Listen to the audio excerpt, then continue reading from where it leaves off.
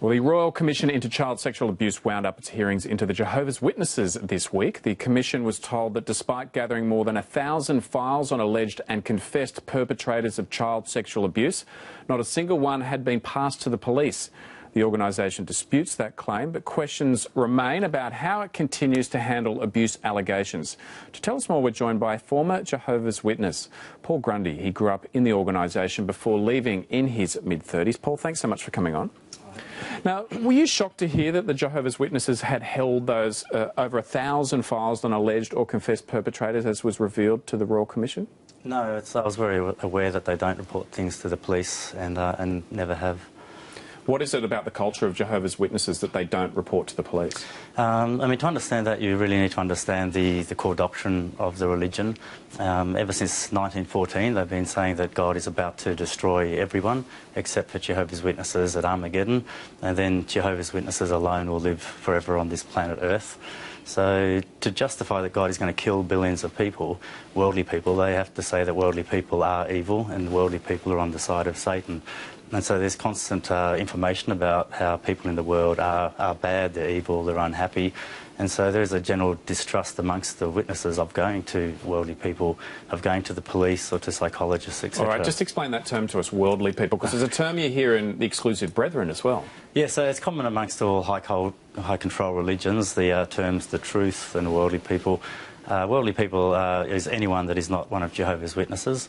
So it goes beyond people who are doing things that are legal or bad, but basically every single person, no matter how nice they might appear, because they're not worshipping Jehovah, then is on Satan's side. So if those outside institutions like our legal system, like our police, are, shunned, if somebody is a Jehovah's Witness and they take a case of child sexual abuse to the police, will they be ostracised?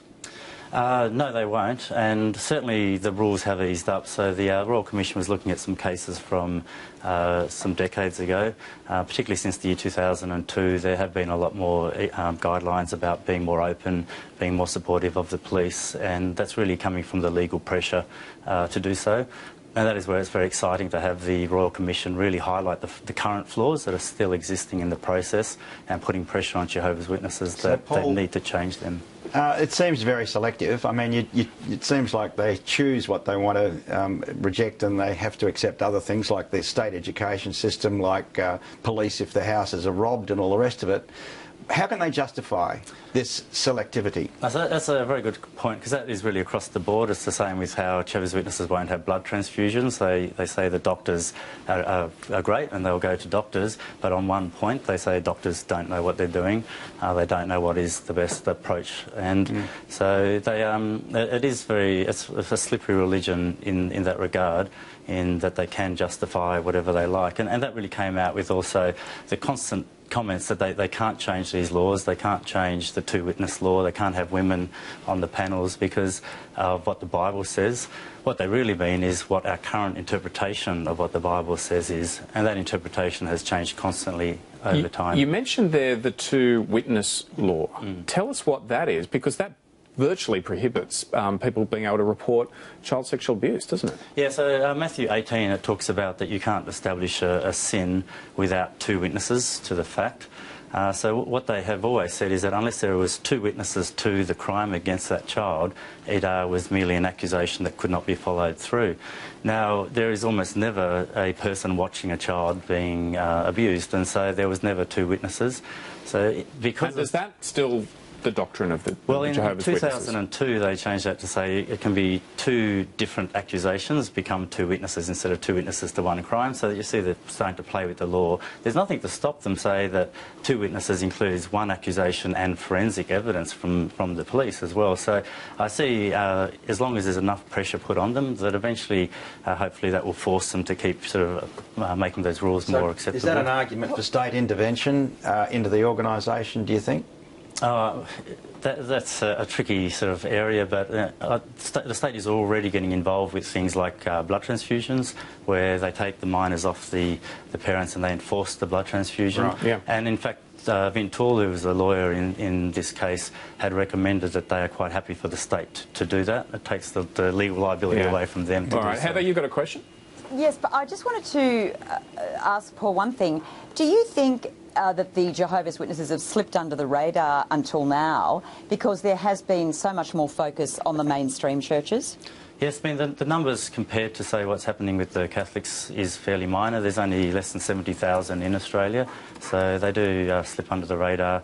But at the same time, it is, 1,000 cases is enough that they do need to get attention as well.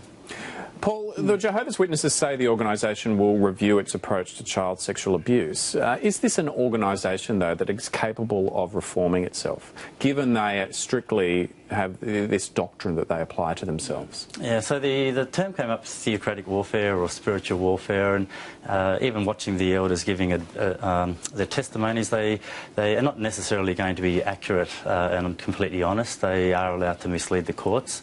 So what they're going to do and what happens really is going to come from ongoing pressure that financially forces them to have to do something. It will take financial and legal pressure to make sure they follow through on all of these points. So if they're allowed to mislead the courts, how will we ever know if they're telling the truth in a legal situation when it comes to child sexual abuse? So with the Royal Commission, Stewart and McLennan had incredible and in-depth knowledge of the practices, and I was very impressed to see that they didn't let the elders try and get out of answering questions or trying to misdirect questions. So I think the Royal Commission did have that ability to get to the bottom of things. There is an elder that they haven't spoken to, that is Jeffrey Jackson. There is discussions about whether he may be subpoenaed to appear. Can you tell us who Jeffrey Jackson is and why he would be a key witness to appear before the Royal Commission? So Jeffrey Jackson is one of the governing body, and I know him personally. His family brought my family into the truth, as it's called. He's now based in New York and one of the 7 leaders. So the governing body are told, the followers are told they must follow the governing body as if following God himself. So he's one of the ones that will make that final decision on these changes. But for him to appear, I find it very unlikely that he would do so. It really would be pulling back the veil. I think that if he has to really go through what the processes are, and that although the governing body claim that God's Holy Spirit directs them, the actual internal process is that they have a majority vote on changes. Now that is why, as the governing body members change, then the doctrines have changed as well. And I think to sort of get in front of the courts would not be very productive for the There are religion. reports that he is in Australia at the moment. If he was subpoenaed to appear, what do you think he should be asked? So he's, I think, just to really outline the reasons that they have these particular policies and why they can't change. What is stopping them having women on the judicial committees? There's definitely precedence for women being involved in the Bible, and so to have women involved, to change the 2-witness rule to not be so restrictive, etc. What are the real reasons that's preventing them changing that, and what would be the process to allow those changes? Paul, it's a very hard organisation to leave, isn't it? It took you virtually 10 years to leave. Tell us a little bit about your story. Yeah, so because you're brought up and believing that all worldly people are evil, and you're really not supposed to have worldly friends, your entire social circle are Jehovah's Witnesses, your family generally all Jehovah's Witnesses. So if you leave, then you have, well, in my case, I've got this fellowship, which means my family are not allowed to speak to me virtually ever. So like on that day, I lost all my friends, all my family. Even if you become inactive, so Terry O'Brien said that there's nothing to stop a person drifting out. But even then, if you're not active, then the other Jehovah's Witnesses are not going to socialise with you. You will be considered bad association. So it's a very difficult precipice to come to go, I have to basically lose everything and start life again. And just briefly, what triggered your idea that the outside world was not full of evil? Oh, when I left, I still wasn't sure. I was terrified, but I had to take the plunge. I just knew I couldn't believe in what the religion was teaching, and luckily I had a job, and I slowly started building up friendships before taking that step, which is an important part of leaving. Well, Paul, thanks so much for speaking out tonight and giving us a fascinating insight into the world of Jehovah's Witnesses. We appreciate you coming on. Thank you. And that is all for The Drum tonight. Thanks very much to our panellists Adam Crichton, Bruce Haig and Heather Hewitt. Our website is at abc.net.au/thedrum. See you again tomorrow.